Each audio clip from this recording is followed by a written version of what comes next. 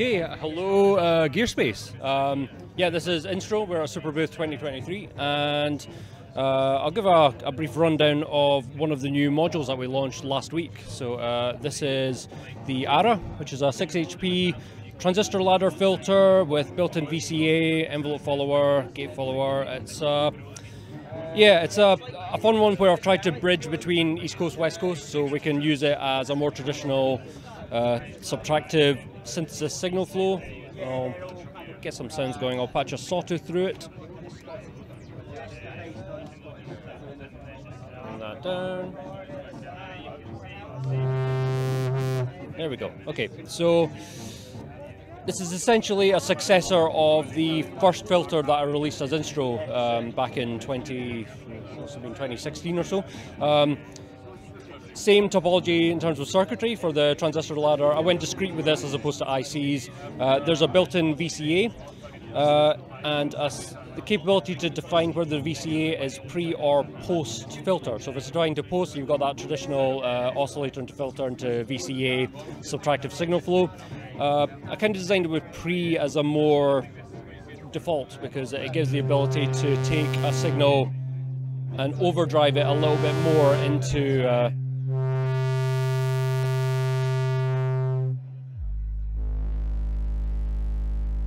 overdrive it a little bit more into the transistor stages. I'll bring this up so that I've got more of a super saw type voice.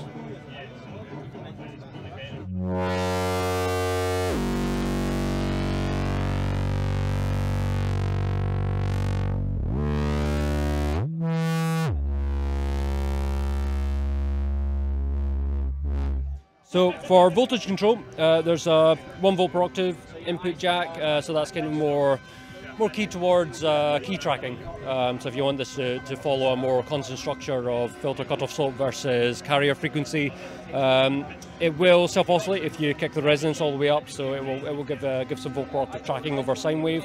The main CV input here goes straight into an attenuverter at the top, and this can be routed to VCA, filter cutoff, both filter cutoff and VCA. So that gives you the ability to change the depth. You could be modulating loudness from the VCA post filter for more static filter shapes, for instance, or both. And if you're going with both, then you can always add a degree of bias to the VCA, especially if it's set pre. Then it's going to saturate and drive into the filter a little bit more.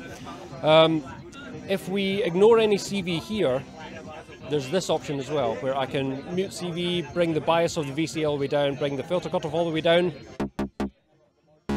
Then all I need to do is strike this button or send it some sort of clock or trigger.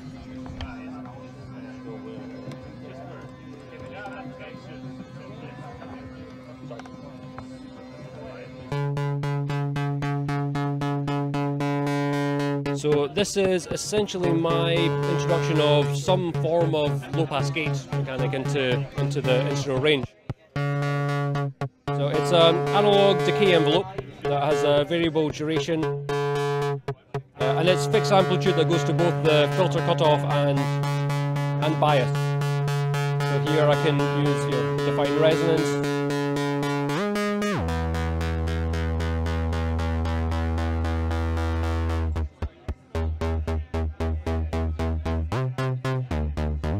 Quite static at the moment, but a further trick is the CV input via attenuverter.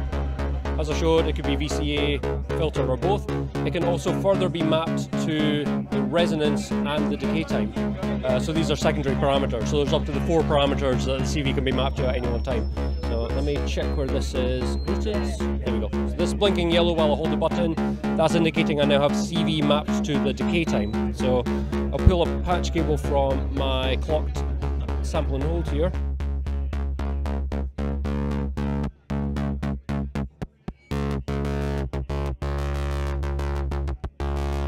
So I've now got a degree of dynamic variation over the decay time, so it's adding a bit more, more musical accenting to it. So if we want to get this a bit more musical,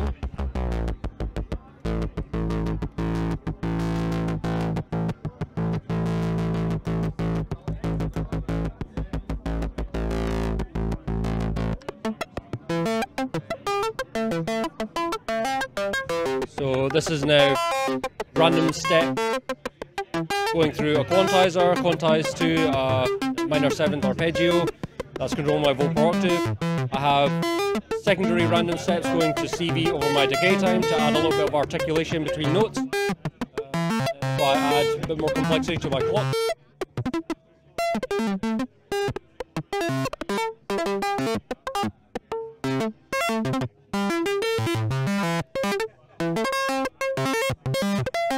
Very nice and quick to get something very dynamic and a lot more musical than just a standard picking the low pass gate. You're welcome. Thanks.